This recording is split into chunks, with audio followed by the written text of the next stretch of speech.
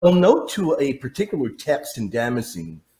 That's a very popular one that gets brought up very often, where Damascene, St. John Damascene, excuse me, is pointing out, and he says that there is influence upon Muhammad from an Arian monk. But I think another piece of text that people tend to not focus on from Damascene is in another area. He doesn't only focus upon an Arian monk influence in Muhammad that he claims, but he says that, and I'm reading it, there were particular Jews, Christians, Arians, and Nestorians. Of course, he's talking about, kind of like a mishmash of heterodox views that that influenced his theology. Now, I wonder, when it comes to these particular statements of St. John Damascene, would he have had any kind of early acquaintance to know these details? How would he have picked up this kind of information? And of course, I recognize that within the Islamic studies, they would probably, without a doubt, reject this from St. John Damascene. In terms of historical value, do his statements have any kind of historical value? Because I've heard people tell me, I say, well, you know what, that's polemical. He's claiming that Arianism influenced him. And then you look at the teachings of Arianism, and you might find some parallels there, but without a doubt, the Quran goes in a different direction in many different fields. But then it does open up even more, and it does make a lot more sense if you read St. John Damascene, not only arguing influence of Arianism, but arguing influence of Nestorianism and other areas. And when he does bring up the influence of Nestorianism, I am particularly, my ears perk up, because we know very well that the Quran doesn't portray Mary as mother of God. That would have been something quite particular to Nestorius at that time in church history.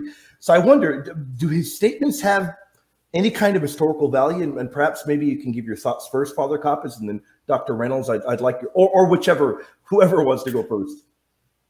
I'll let Dr. Reynolds decide. Oh, I'll defer to you. Go for it, Sure. Bruno, please. I thank you. It's nice. We're a Milkite seminary, so I do hear Abuno a lot. Okay.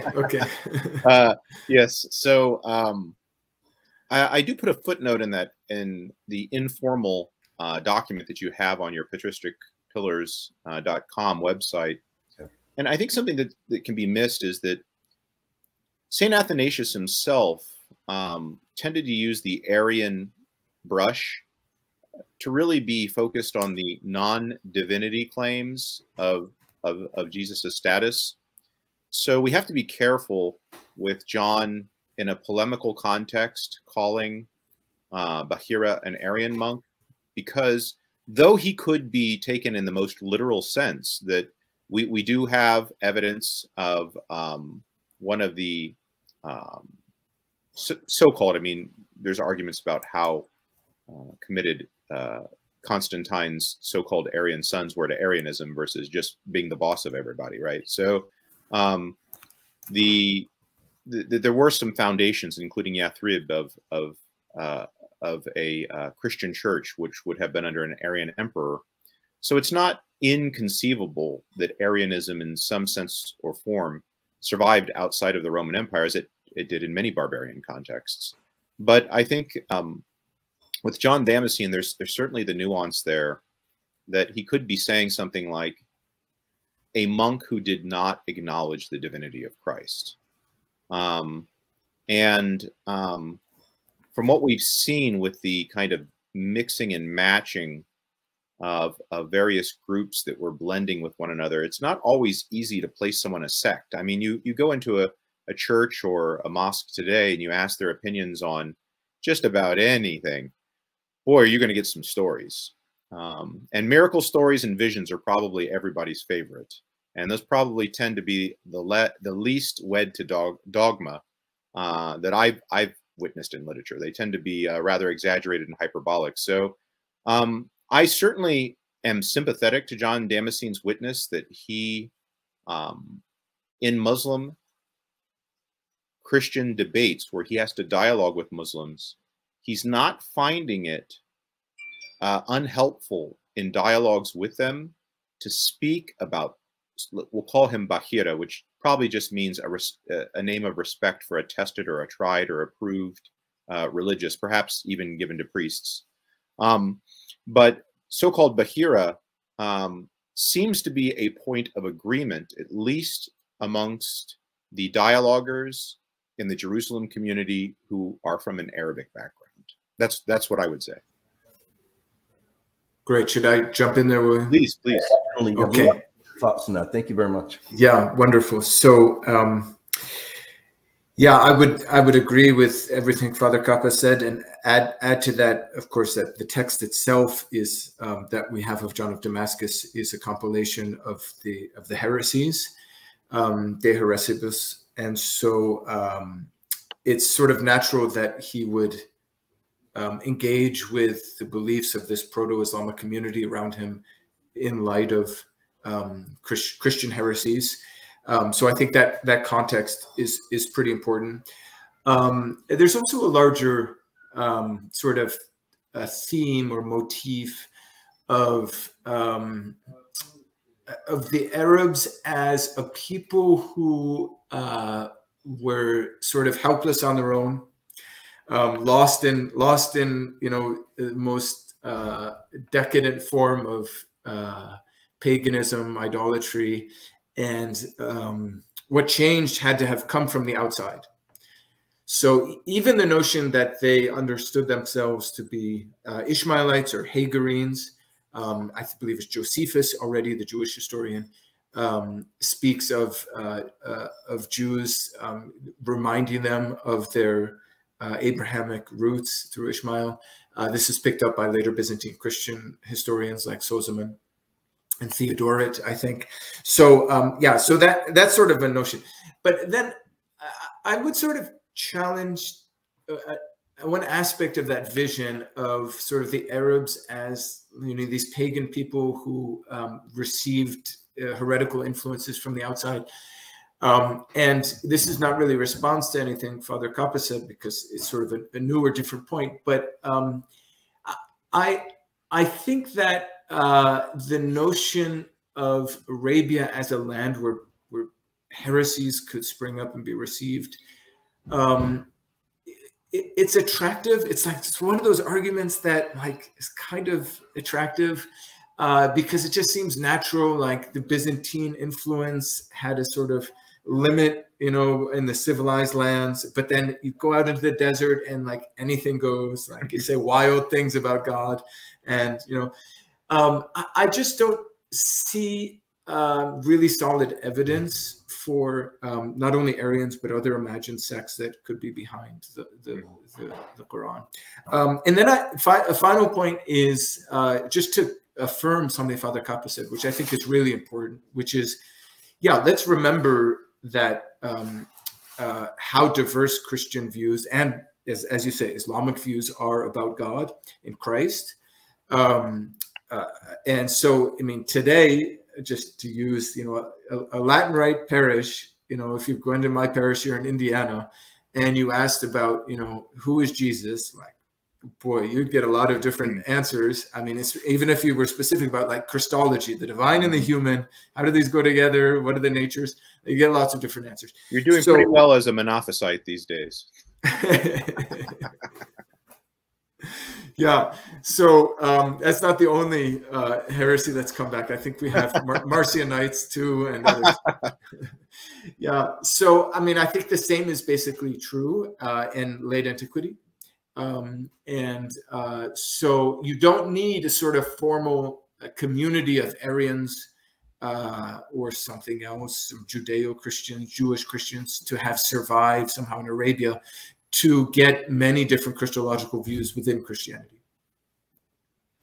That is a really good point there. And without a doubt, you walk into various parishes, you're going to, unfortunately, probably get a number of erroneous views.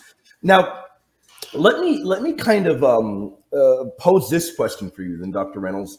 I look at it from, of course, from a perspective of the field of work that I do, apologetics. But a Catholic apologist or even Orthodox would then offer a little bit of pushback, and then they would say, okay, Well, yeah, we can grant that perhaps on the ground there are a number of people, and there are even groups of people that would have held rather unorthodox views on Christology. But then, doesn't that don't we run into problems then with the inspiration of the Quran, with the message that was put forth by Muhammad, when you realize that the Christology he was putting forth, the teachings in Christ, they tend to run contra to what was known as Orthodox Christology, what was passed on from what we would consider the Apostolic Church. How would a Muslim be able to deal with that? Because we can say, of course, you can run into all kinds of different views, but we realize that these views were deemed heretical, and these views were condemned. And by the time of Muhammad, multiple ecumenical councils already that dealt specifically with Christology. Isn't that, in my opinion, that from my perspective, you gentlemen know way more Islam than I do, but from my perspective as a Christian, I look at it and I say, okay, well, this is still problematic, because we've got the Apostolic Church gathering in council after council, even the Apostolic Fathers closest to the time of Christ, that are teaching these particular Christological points, and yet you find these teachings that come from Muhammad to be clearly at variance with that. I imagine you see the way I would look at it, right? From the Islamic perspective, how would you then answer that? How would that be tackled? Do you at least see that it seems to be a little bit problematic from our point of view? And whoever wants to tackle that. No, please, Dr. Reynolds, since you're talking about how how Islamic minds in print and in conversation today would look at things. Yeah, I can say a couple of things about that. I mean, first, maybe just to preface any comments, you know, as I say with Muslim friends, you know, historical critical research on the Quran, at least from my perspective, the way that I approach things, and you know, with some dabbling in theology, much less than you, Father Kappas, but just because my colleagues around at Notre Dame are theologians, whereas my work is mostly historical. I mean, it just seems to me that the historical work can never really address the question of whether the Quran is revealed, Muhammad heard from God. Those are theological questions that are in a whole nother realm, right? So, but I mean, I would say from a historical perspective, yeah, there are signs in the Quran that the author was engaging with the religious world of late antiquity, and the way that the figure of Jesus is presented is intriguing. And you know, I mean, one interesting point, for example, is the fact that he's still called Masih or Messiah. So this is really interesting. It's probably maybe the most obvious point to make, but the Quran repeatedly calls him Masih. It even has the Jews in Quran chapter 4, verse 157, refer to Jesus as Al-Masih, and the Prophet of God as Messiah. And it doesn't seem to be concerned with what the meaning of Masih might be. I mean, this is a major statement in the context of Jewish-Christian conversation to call Jesus Messiah. Also, the fact that Jesus is called Isa, that name is really interesting, and all sorts of debates over the origin of Isa. It's not what you'd expect from Semitic languages, where the first consonant instead is at the end. Yeshua in Christian Arabic is his name. So, I mean, I think there are signs of sort of the historical context that could be seen, and not only with the figure of Jesus, but with other elements of the Quran.